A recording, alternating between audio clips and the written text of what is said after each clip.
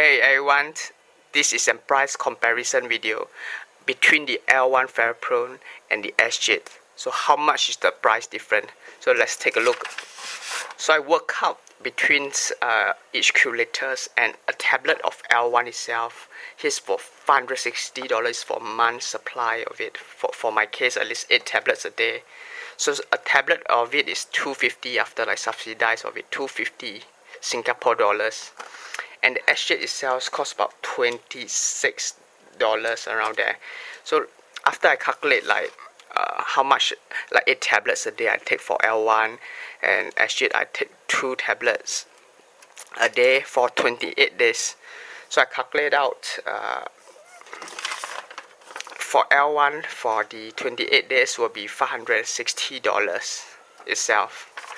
And the Exjade for 28 days is 1468.64. That's don't count the 64, 1468. So let's do some calculation. So 1466 is the price of Exjade for my case. 2 tablets a day for 28 days, a month, less than a month in some months.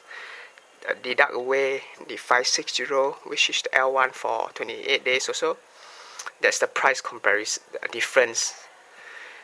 Exjade is $906 more expensive than the L1 oral chelators. So here's the price difference of it.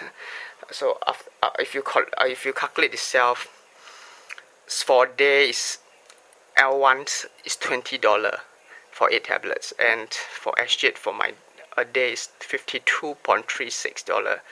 So it's like 1.5 times more costly than the L1 itself. So just to let you know of the price difference between the both oral chelators I have here, and the only oral chelators is out in the market that is proven in thalassemia major patient.